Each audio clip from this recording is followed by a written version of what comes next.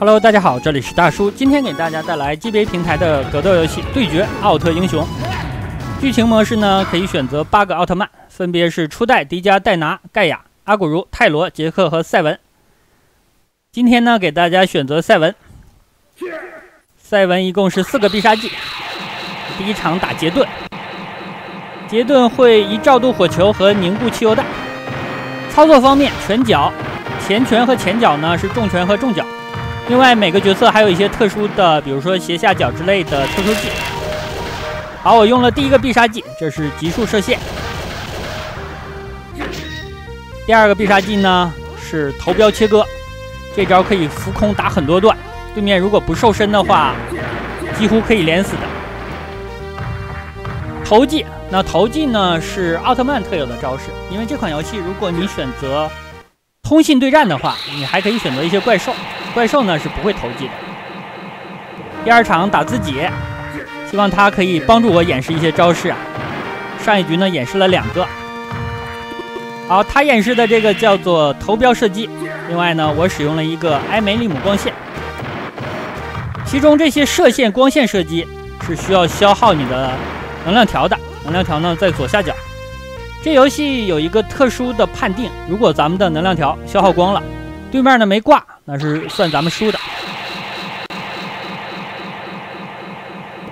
第二场，巴尔坦星人，巴尔坦星人会破坏光线，看我这一招多狠啊！但是消耗的能量也比较多。那我现在红灯闪了呀，那他没了。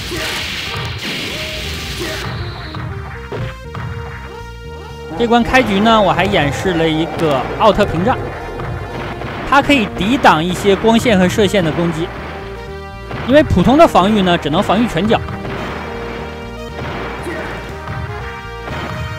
赛文的轻脚是2段，所以说你如果跳跃攻击之后轻脚2段，然后轻拳、重拳在一个斜下角，正好把敌人打倒，段数也比较多。转眼呢，第4场了，雷丘巴斯。雷丘巴斯是冷气攻击和冰弹。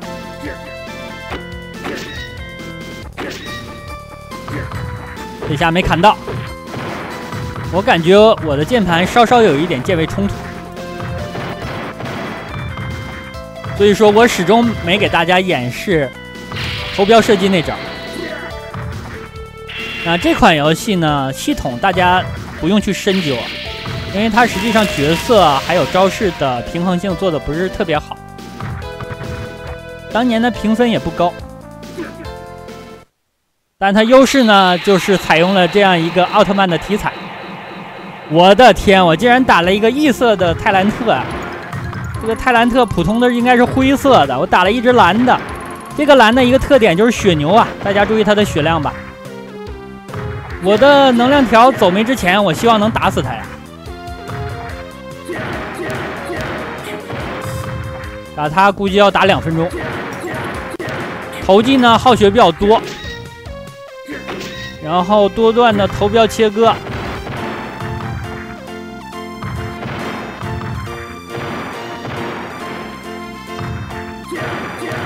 希望能把他堵在左边的角落，右边也可以，最好别和他在屏幕中间打架。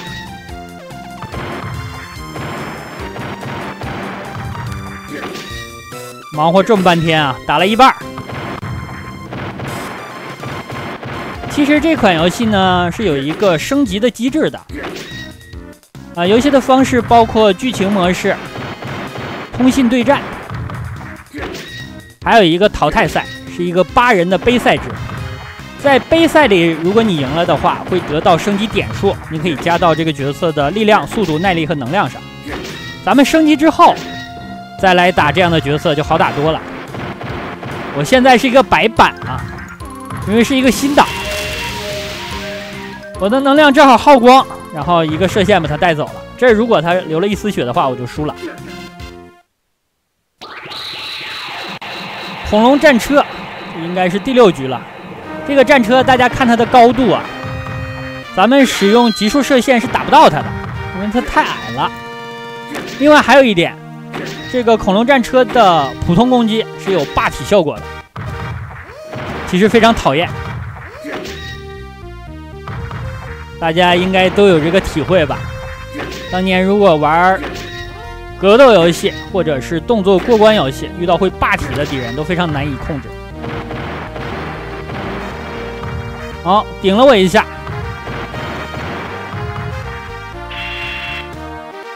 他跳不起来了，中了一发光线。这样呢，咱们就通关了。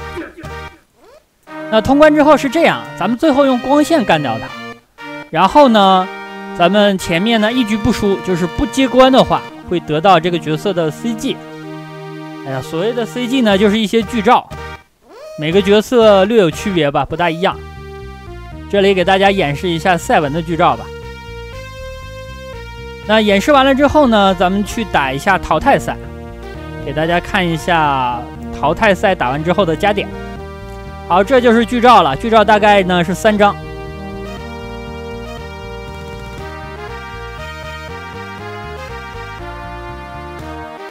我估计这种剧照啊，占的卡带的空间都很大。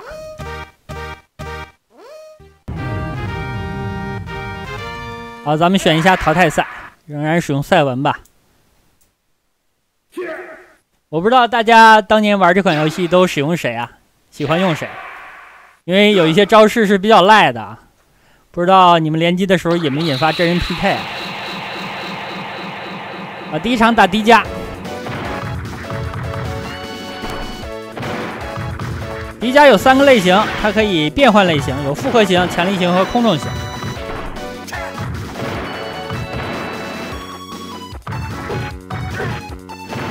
我呢尽量不用我的射线啊，把它血量打得差不多再用。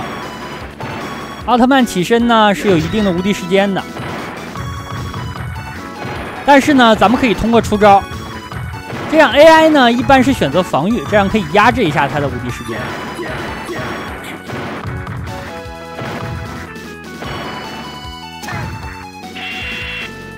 哦，射中的这个位置尴尬呀，沉重打击啊，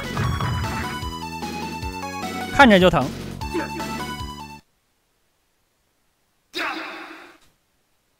好了，4+2。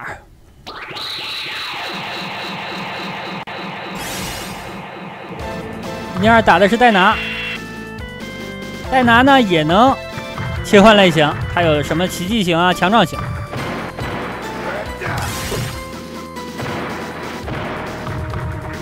拳脚功夫咱们还是有一些，因为这个游戏的拳脚呢，你感觉还是比较传统。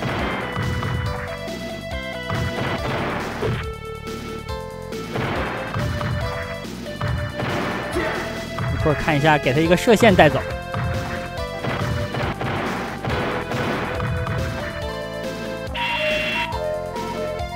他们是凑上来的嘛？这东西射得准不如接得准，怎么都用这个位置来接他呀？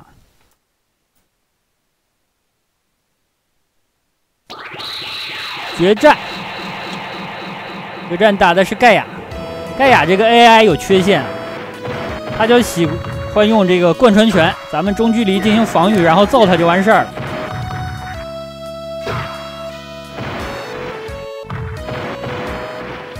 哇，这一脚感觉他的脚真是势大力沉啊！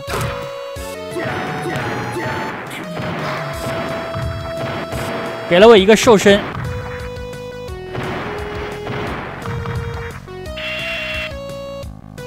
好，他也使用这个部位来接射线，这个怎么很舒服还是怎么着呀？好，咱们应该是冠军了。冠军之后呢，拿到了点数，点数从上至下，力量、速度、耐力和能量。但是呢，这个机制还有一点特别，比如说速度呢，甚至影响出招啊、收招啊这种硬直，随便加一下吧。那好吧，这样一款 GBA 平台的对决奥特英雄就给大家录制到这儿，感谢大家收看，咱们下个游戏再见。